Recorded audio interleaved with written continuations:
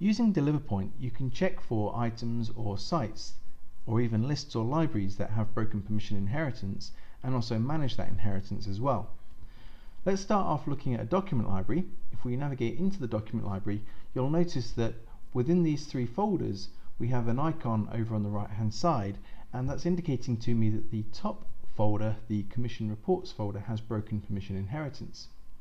What we can also do is use the DeliverPoint ribbon at the very top of a list or a library, and on that ribbon is a unique items button that we can select, and that will go through the document library and look for any items that may have broken permission inheritance. So notice that not only was there that folder, but there is also items that are within the folders as well. In this case, we've got Brett's commission report that contains the broken permission inheritance. That report can also be exported to an Excel spreadsheet.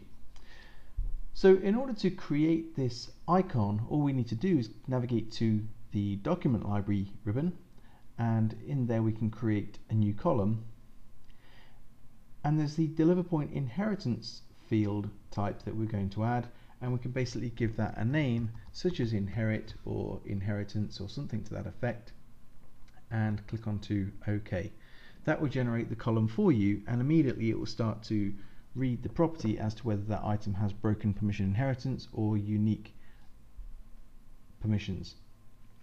Without such a tool, in order to find out on each item or each folder inside a document library, which could equate to thousands, you would need to click onto the tilde, click onto it again, choose shared with, and then click advanced in order to get to this yellow banner that specifies whether the permissions are inherited or not. That can take a considerable amount of time if you've got tens of thousands of documents stored in different document libraries across your SharePoint farm. What we can also do from the main DeliverPoint page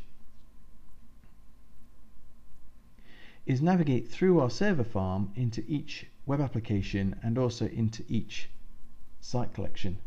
And using the sales site collection here, notice I can look at the different SharePoint sites and see whether those permissions are inherited or not as well.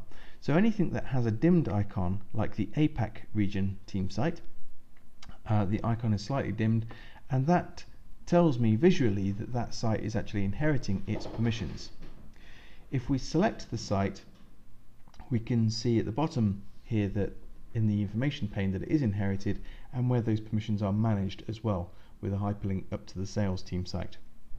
The North Pole region has unique permissions. Again, we can tell that by the icon being in clear color, as well as the sales site has unique permissions. Again, being the top level site, that would be obvious anyway. The icons, some of them also have a strike through, and that tells me that the site itself contains items that have broken permission inheritance, and that could be a list or a library, a folder, or even a document.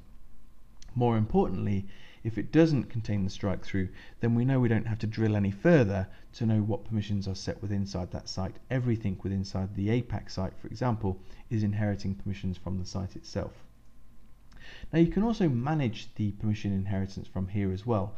We can simply select a site or multiple sites, and from the permission inheritance button we can either break permissions or inherit permissions.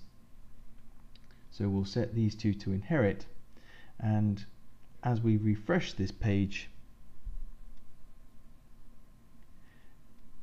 and navigate back to the same site collection, we can see that both of those sites are now inheriting their permissions from the sales site, from the parent.